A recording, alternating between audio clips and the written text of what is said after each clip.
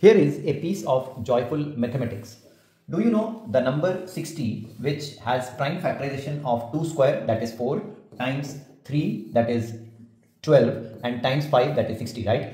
Has how many factors? The number of factors of 60 are, the exponent here is 2, so increase that by 1, you get 3.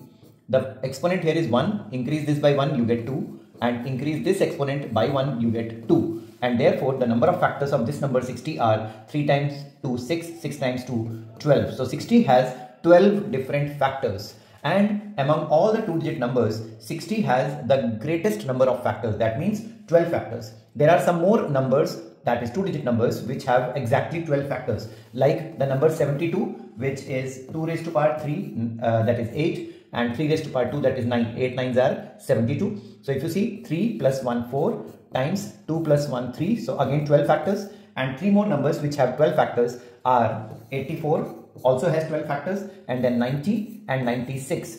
These 5 numbers, 60, 72, 84, 90 and 96, all of them have 12 factors each.